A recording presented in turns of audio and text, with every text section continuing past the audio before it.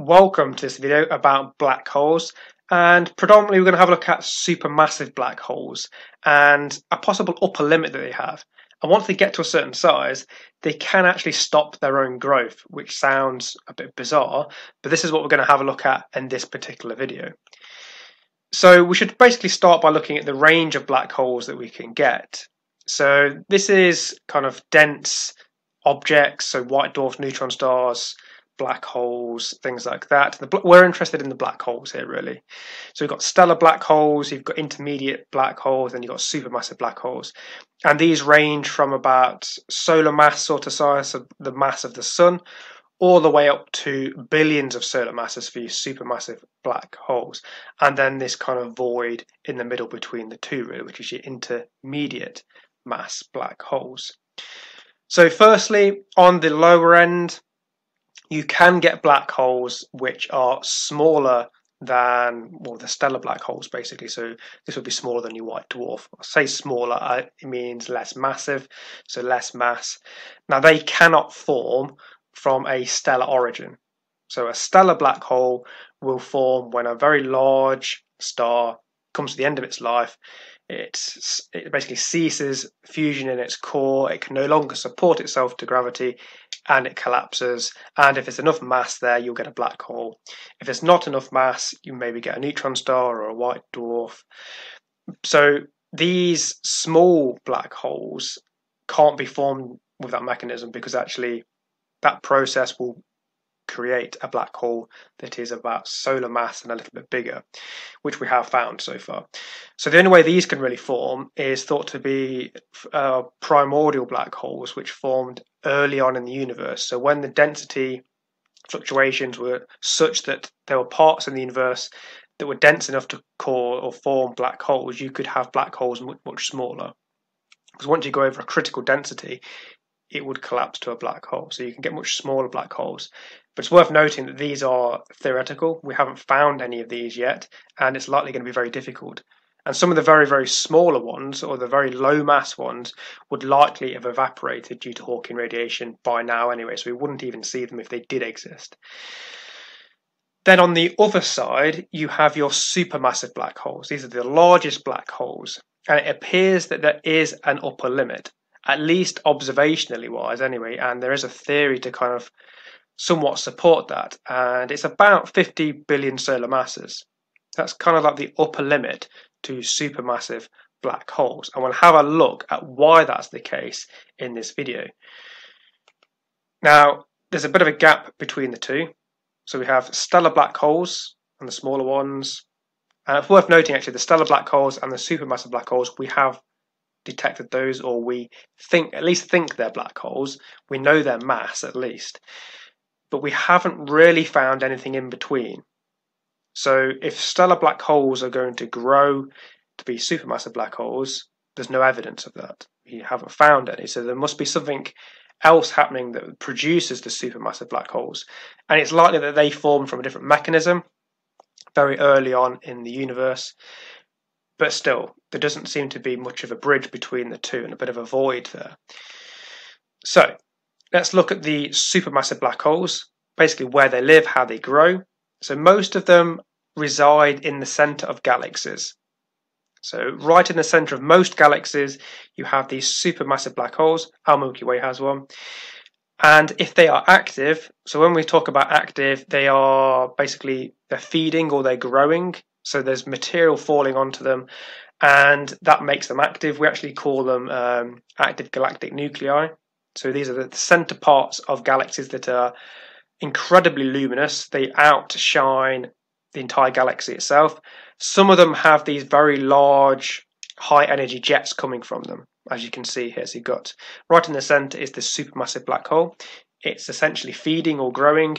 It then has these jets coming out, and it feeds from this disk of material orbiting it, which then falls onto it. Some are actually dormant. So the Milky Way has a supermassive black hole in the center, which is called Sagittarius A. Now, we've recently got an image of that, which was actually really exciting. And when we say we've got an image of that, it's actually the image of the disk around it. It's not the actual black hole itself.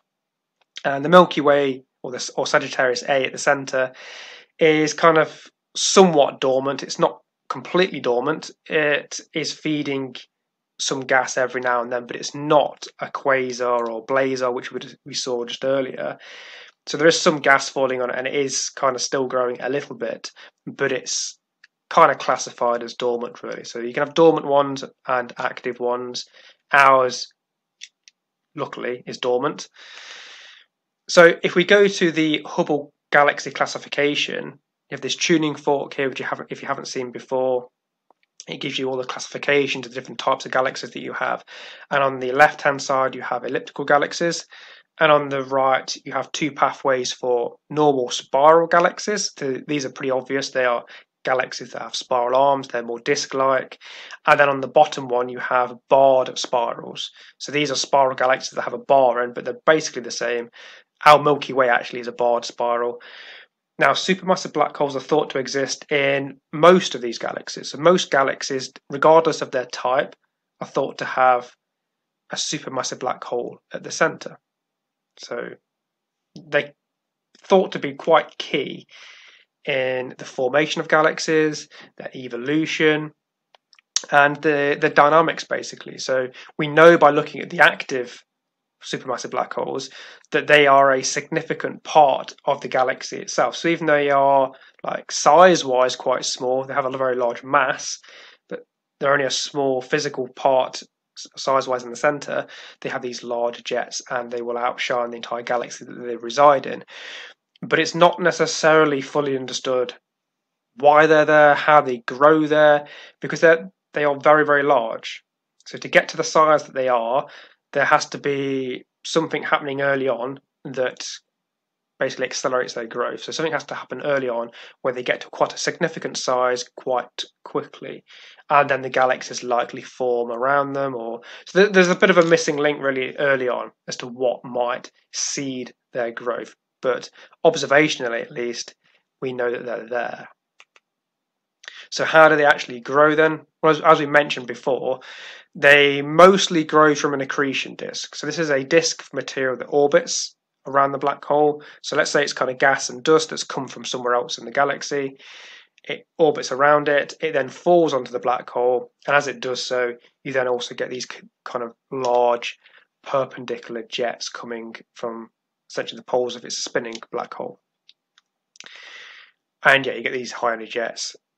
We saw images of those actually from real galaxies, and they are a significant part of the galaxy. So they outshine the entire galaxy. And these are emitted perpendicular to that disk, and this is basically how they grow. So that gas falls on, and they grow in size. There is another mechanism which they can grow. So if you look at galaxy formation theories, one way of getting elliptical galaxies is with the merger or the collision of spiral galaxies. Now, two spiral galaxies have a supermassive black hole in each of them. As they collide, then you have a collision of two supermassive black holes, and to make a bigger one. So they can grow that way as well as the galaxies merge and form. But most of their growth is thought to be from this kind of accretion method where material is falling on as it's coming from elsewhere in the galaxy. So these high energy jets, as we mentioned, they are a significant part of these galaxies, and they can extend for hundreds of thousands of light years. So that galaxy in the center is actually very small in comparison to these jets that are produced from these feeding and growing black holes. So as they grow, what happens is they are funneling gas from the outer parts of the galaxy. So you've got gas coming from outer parts, it kind of comes into the center, it feeds the black hole, and things like barred spiral galaxies that have the bar in the center can actually help funnel that gas into the center, and they basically grow that way. But when they get to a certain mass, so about 50 billion solar masses, the amount of gas that's being funneled inwards is so great that the gas actually starts to collapse on its way there, and it forms stars. So as that gas is being funneled inwards, it gets collapsed, and then you get stars forming in the normal mechanism for star formation, which is the collapse of a gas cloud. So that kind of accelerates your star formation in the center, and you do get kind of a significant spike in star formation.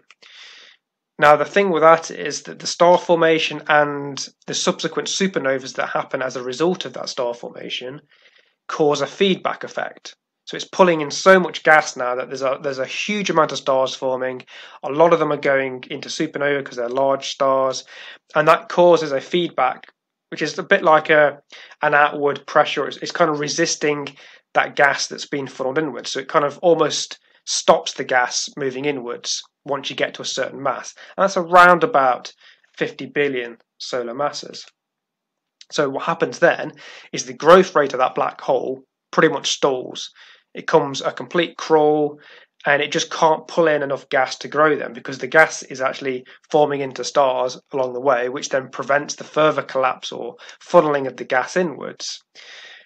But something interesting worth noting, because that is a theoretical limit, is there are supermassive black holes that have been discovered that are kind of above that theoretical limit. So Phoenix A is a supermassive black hole, and it has a mass of about 100 billion solar masses. This has been calculated by looking at some of the properties of it.